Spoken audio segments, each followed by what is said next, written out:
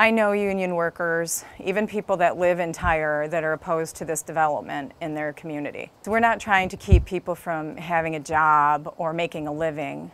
This casino could have gone someplace where these people would still have a job, but it should go someplace where casinos would be welcomed. It should go someplace where a casino would be in a community that doesn't land itself where people don't want it.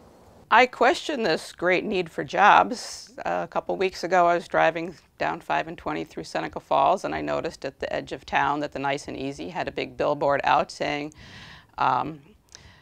hiring within, please come, whatever. They were hiring, and then I noticed that right next to it the car place was hiring, and then Avicoli's Pizza had a sign out hiring.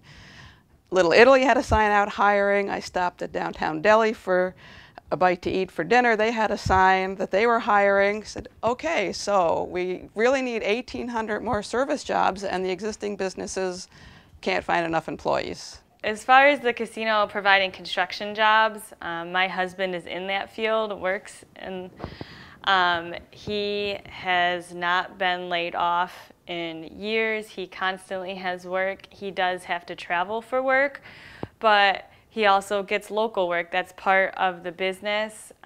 Even if the casino were to come in, it would provide these people with local work for a month or so. I remember somebody telling me the unemployment number in Tyre was like it was like 20 people or something, and most of them are stay-at-home moms by choice. I don't really know anybody that is unemployed in this area, possibly underemployed, but to me that's, a casino is underemployment. Mr. Wilmot would have us believe that we're not going to have to pay any taxes anymore. I find that very hard to believe when on a lot of his own properties he doesn't pay his own taxes.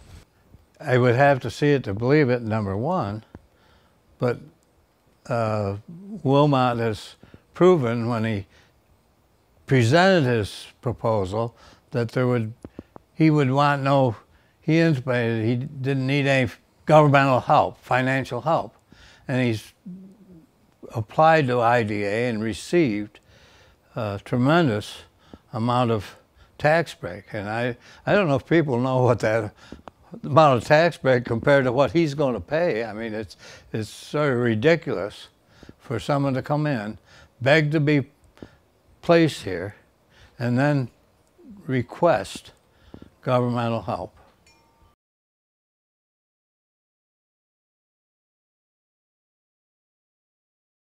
If they're not paying taxes, I don't understand where the extra money is going to come into our community that's going to benefit us. And even if he did, it wouldn't change my mind one iota. I can pay my own taxes without his help.